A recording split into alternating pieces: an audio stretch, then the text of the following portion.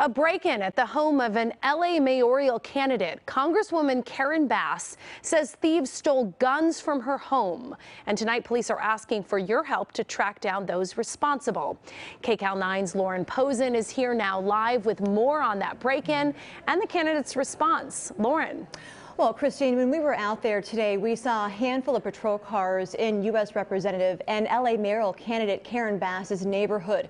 Detectives were also knocking on doors, talking to neighbors.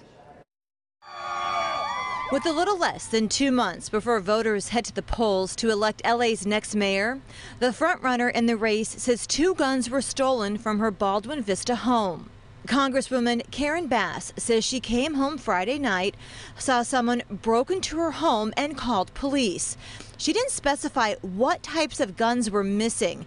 In a statement, she said in part, "At this time, it appears that only 2 firearms, despite being safely and securely stored, were stolen. Cash, electronics, and other valuables were not. It's unnerving. And unfortunately, it's something that far too many Angelenos have faced." Investigators spent a lot of time Saturday in Bass's neighborhood, and in a release from LAPD, though they didn't mention Karen Bass by name and don't mention the guns, they describe a burglary in her same area and the same details, saying they are looking for this man caught on security camera wearing a black surgical mask, blue baseball hat, dark clothing, and black sneakers. Crimes like this are a top issue for voters. LAPD says so far this year, there's been over 9,800 burglaries reported.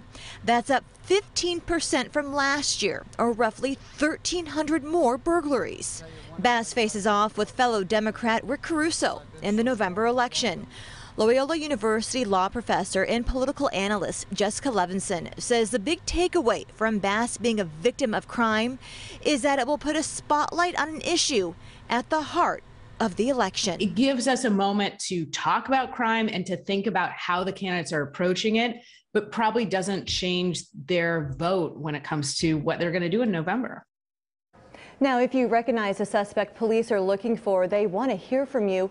Call Crime Stoppers at 1-800-222-TIPS. That number is right there on the bottom of your screen. Christine, back to you.